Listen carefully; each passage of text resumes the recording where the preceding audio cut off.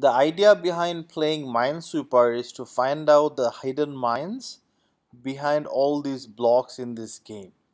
This left number shows how many mines are hidden, and this right number shows the time you spent. If you hit a mine, just press the smiley face and you can restart the game.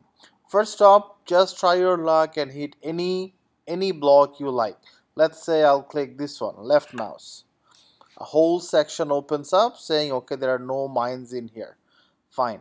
When you find a mine, you use the right mouse to mark that block with a red flag saying it has a mine. As simple as that. There is only one logic to follow in this game, which are what do these numbers mean? The numbers mean that all the cells connected to a number has that many mines.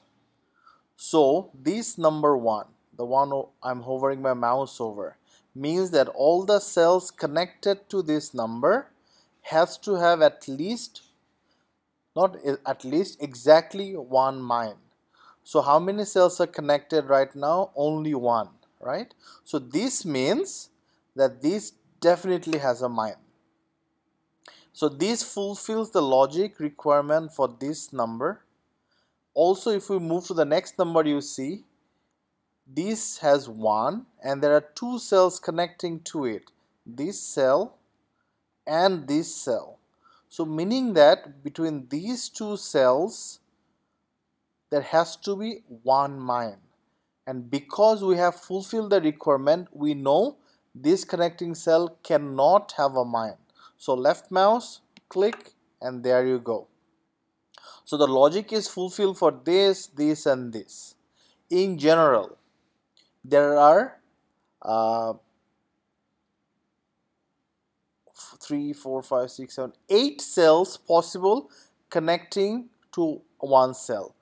Let me explain what I mean. So if I assume this cell has a mine, the way to find out how many cells are connected is by looking at it this way. From here, there is 1 connection, 2, 3, 4, 5, 6, 7, and 8. This is how we know connection. And the numbers simply mean that how many mines are possibly there in all those cells. And these are empty cells. So look at this one. This will be even easier. This one, 2. How many cells are connected to these 2? 1, 2, and 3. And 2 means of these 3 cells that are still not open, like these ones, there will be 2 mines. Now we know 1 mine is already there. That means out of these 2, there can be only exactly 1 more mine. Okay, we don't know which one. But if you look at this one, this means there's only one possible connection, right? So definitely this has a mine. So go back to these 2, 1 connection mine, 2 connection mine. That means this definitely does not have a mine. Also look at the 2 above, this one, 1 connection mine, 2 connection mine. These 2 is fulfilled. That means this definitely does not have a mine. Click left mouse, done, fulfilled. So this way you go around finding out all the mines. The easiest one are the corner ones, right? This corner has only 1 connection, definitely mine. This fulfills this requirement, so this does not have a mine. This takes care of this one, so no mine, no mine, right? This takes care of this one, so no mine. This way I'm going to go around and fill out all of them. Okay, so let me pause the video, fill it out, and I'll come back.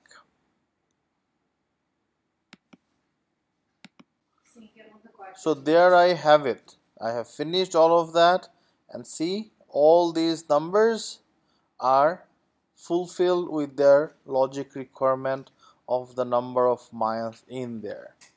Good. So let me play one more game and then you'll be good. So start randomly.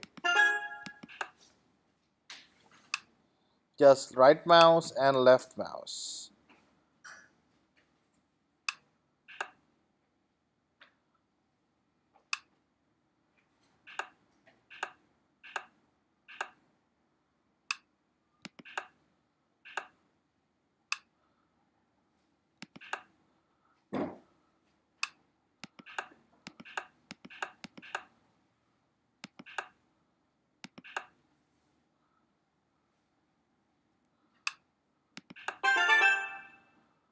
And that's it. I hope you are okay with it. It's a quick tutorial. See you.